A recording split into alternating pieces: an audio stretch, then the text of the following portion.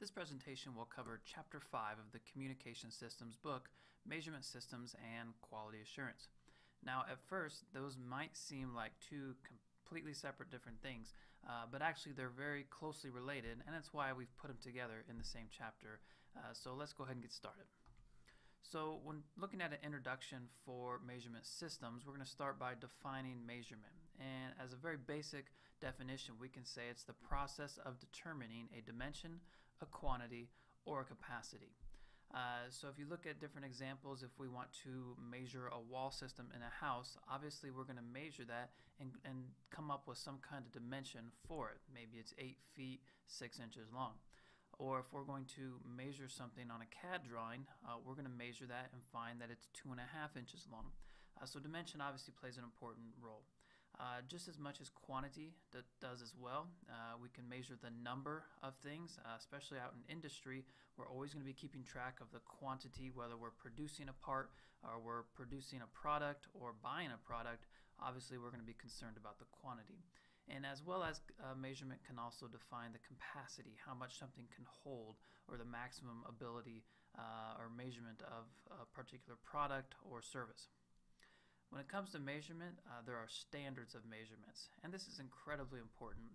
If you think back to the old days, 200, 300, 400 years ago, or even way back in history, we always needed some kind of standard. So if I developed a product and I said it was this long, we needed to make sure that if I took that somewhere else, that it would be that long there as well.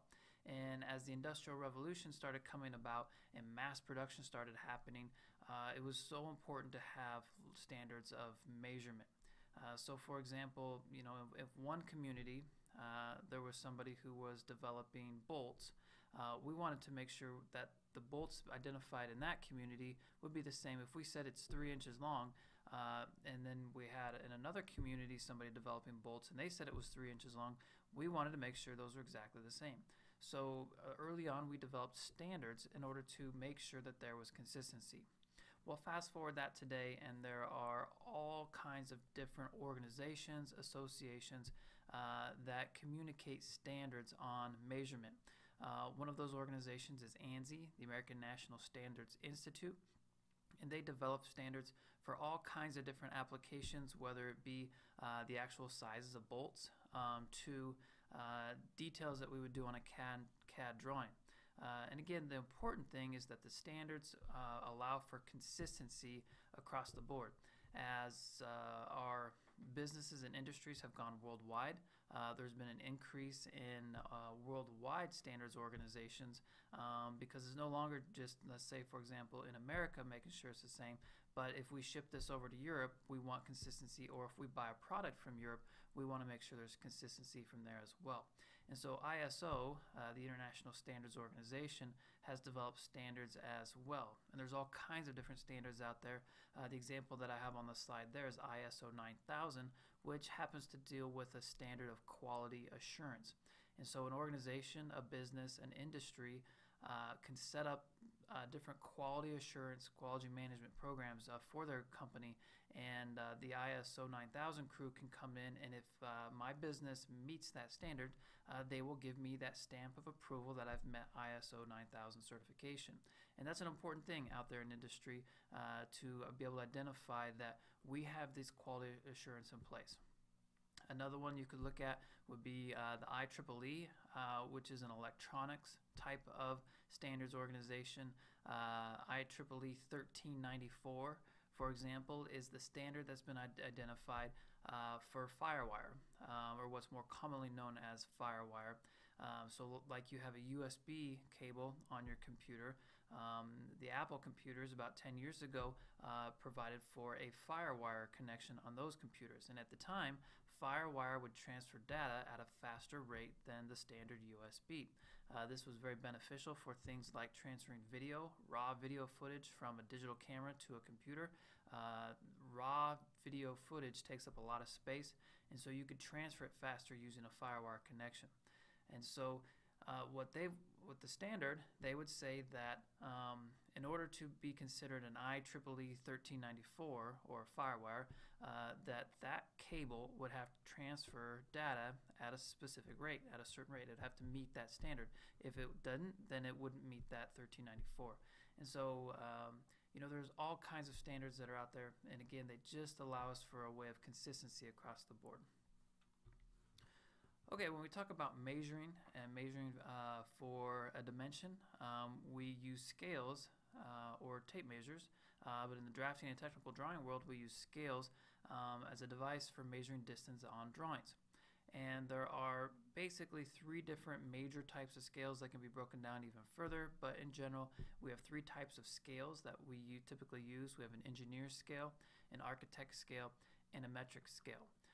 So for example, to start with an architect scale that looks like what you see down here on the bottom, you can see the standard customary system of inches measurement along the bottom of this scale here. So we go from a 1/2 inch to 1 inch to 1.5 inch, and it can be broken down further and further. The standard is the smallest unit being a 16th, but then that can also go even smaller to a 64 or 32nd, then a 64th, and so forth. But then when we need to scale large objects, large structures into a small drawing, we need to scale that down, and therefore we'd use the architect scale. And this top side of this scale, you can see, identifies that in this case this is a 3/16 equals 1 foot scale. And so actually on here, from this 0 point to this 2 actually represents 2 feet in real life. And so this is a way that we're able to scale large structures, draw them in complete accuracy on a small scale. And that's an example of an architect scale.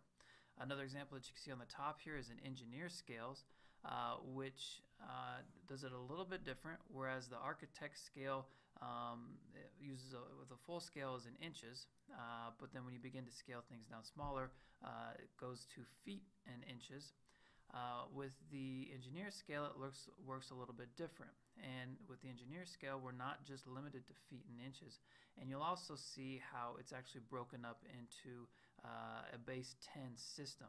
So on an engineer scale, basically it breaks that scale within 1 inch. It breaks it into an even number of parts based in 10. So on this one, you can see this is a 50. So if you look over here to where the 5 would be, from here to here, which equals 1 inch, this is broken into 50 parts. So in this case, what we could say is on a scale, we could say 1 equals 50 feet. And so on our piece of paper, on our technical drawing, what would really be a true inch represents 50 feet. But the engineer scale also has a wide range of diversity to it in that it can represent many other things. For example, we could very easily change that to 500 feet. So now 1 inch represents 500 feet. Or we could change that to other units from miles to basically any different type of measurements you want to do, you can adjust it. And across the board on this scale, then, you have different levels of scales, meaning this might be a 50. This is probably a 10 right here, where 1 inch represents 10 units. And so in this case, notice here that it's broken down into 10 even parts. It's not inches, it's not fractions of inch anymore, it's just 10 even parts. And so in the engineer scale, we can use a decimal system, whereas in an architect scale, we're going to use a fraction system. And then we also have the metric scales out there as well that break distances down using the various metric units. Another measurement system out there is the American point system, and one that we're maybe not as familiar with, but one that is actually very commonly used. And it was originally used in the printing and publishing fields and still is today. We're just not as familiar with it because we actually do a lot of that on computer. But actually, as we measure things on a computer, we use the American point system. For example, when you identify in Word that you want to use a 12-point standard font, that 12 points comes from the American point system. So the ruler system, or kind of like the tape measure or ruler that we're familiar with, is called a line gauge in the American point system, and it's used to measure type and layout size. And so in this case, 1 true inch, can be broken down into 6 picas or 72 points.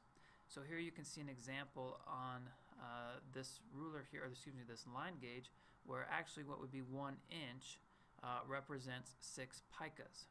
And then within each pica is 12 points.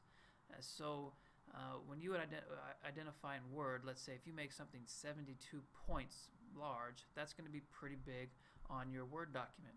However, in real life, if you were to print it out, it would come out as 1 inch. And so that's where typically we might type in a 12-point font. You can see how that's actually going to be a very small fraction of an inch. And that's where the point system is nice, because it allows us to make very small and accurate measurements that would otherwise be very difficult as a fraction. So if you were to make something really small, like 7 or 8 points, to break that down as an inch fraction would be really cumbersome. And so, but we can very simply do that by calling it 8 points, and that's one of the major advantages of the point system. But now bringing in quality assurance, and I kind of talked a little bit about quality assurance with ISO 9000, but quality assurance is a major part of what we do in industry, and it's an important part of what we do. And that if we're in a business to develop a product or to provide a service, we need to make sure that we're providing and giving a quality service or product to our customer. So measurement directly affects the quality of product, and this is why these two are so closely related, because the measurement directly affects the quality of a product. So when we produce something, how closely it is to the exact size that it's supposed to be, how well it measures the proposed size of it, is going to communicate the quality of that product. So quality control is needed to assure that we have met the standards, and that when we produce this product, that it meets the standards that are out there. And so quality control uses measurement. So for example, if I tell a customer that I'm going to build a garage for them, and I tell them it's going to be 24 feet long, but I end up making it 18 feet long, they're going to be upset, and that would be poor quality on my part, meaning that I failed to use measurements properly and using the standards of measurements to ensure that it was the proper size. And you continue to do that, and your business is going to struggle. Word is going to get out that you don't meet the standard, that you're not building or constructing or creating a product that is as good a quality as others. And so it's incredibly important, no matter what industry you're going out into, that you have a quality assurance in place, and you're going to use measurements, dimension, quantity, and capacity to identify how well you've met that standard. Quality assurance can use the system model that we've talked about all along, and that in our system model we have input, we have process, and we have outputs. And it's important that we do quality assurance on each one of those levels. For example, if you think about, let's say, a lumber mill, a place that takes raw logs and cuts them down, the inputs are going to be the trees or the lumber, the trunks of the trees and the branches and so forth that come in. Well, we need to do a degree of quality assurance on those, because there may be some lumber that comes in, there may be some trees, some branches that are just way outside. They're too crooked, they don't even meet it. And if we were to try to run that through our process, it would cause more problems. So we need a degree of quality assurance to determine even what is the base level of tree that we're going to allow into our plant. And then within the plant, we're going to have all kinds of processes that we need to ensure quality as well. So we're going to have multiple processes, saws, cutting processes, milling, planing, those types of things. But each of those, we need to ensure that we are doing it accurately. So if we're cutting a log down to a 2x4 with the actual size of 1.5 inches by 3.5 inches, if in our plane or in our mill we actually are cutting that down to 3 1/4, that's pretty poor quality. And we try to turn around and sell that to a lumber company or to a hardware store, and we start shipping them 2x4s that are 1.5 inches by only 3 1/4. That's not going to work. That's poor quality, and they're not going to buy. They're not going to come back and buy things from you again. So we have to ensure that throughout the processes that we're meeting the standards. And then lastly, on the output, we need to do a final check to make sure that the quality is there. Quality assurance is so important, and even though in many cases it costs more money to do quality assurance, you have to balance that between how much quality assurance you're doing versus the product and how efficiently you can create a product.